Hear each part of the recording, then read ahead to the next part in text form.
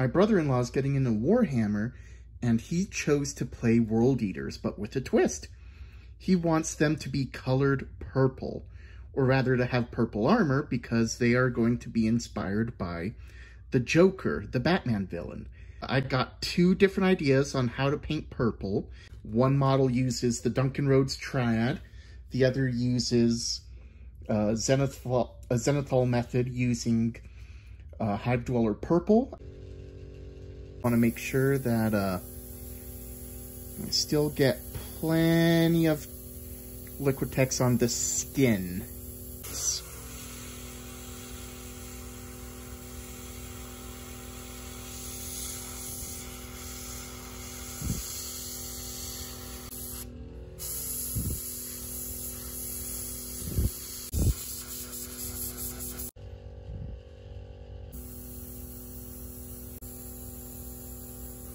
Flow improver.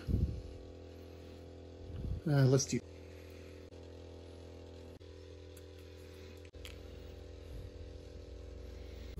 bubbles.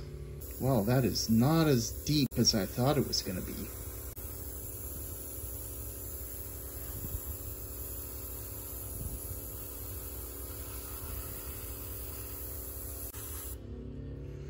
Nice. I'll prep this mixing cup with 20 drops of airbrush thinner and 3 drops of flow improver, 10 drops of base coat.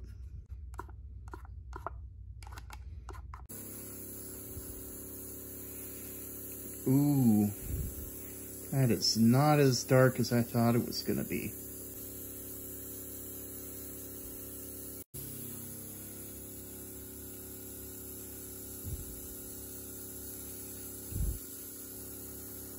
Now we're going to do the mid-tone of the triad. Got 10 drops of thinner in here, so we'll only do 5 drops here. And since this is a mid-tone, we're just going to go for mid-tone highlights. Not going to cover the whole base, just kind of hit the general layer. Just going to try to hit the general high points of the model.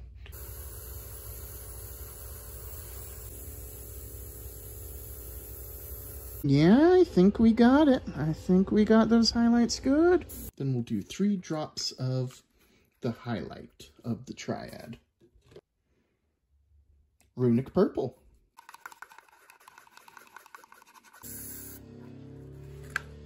And we're just going to hit the extremities.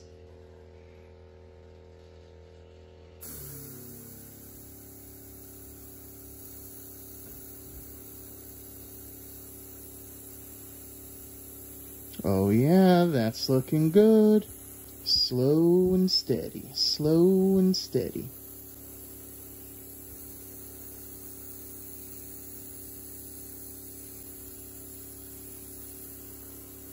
Yep, that's some good light direction.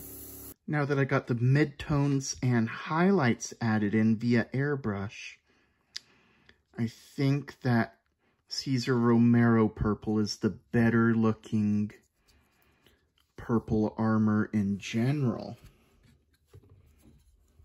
We get some nice highlights out of the zenithal, of course, but we're able to make a smoother transition with the mid-tone and highlight here with the Duncan Rhodes Triad. That's my take anyway. What do you think? Let me know down in the comments. Like, share, subscribe. Let me know if there's anything I ought to do to shape up my purple game, or any other ideas that you think would help my brother-in-law as we work on painting these World Eaters to look like Jokers. Well, hey, thanks everyone. Bye.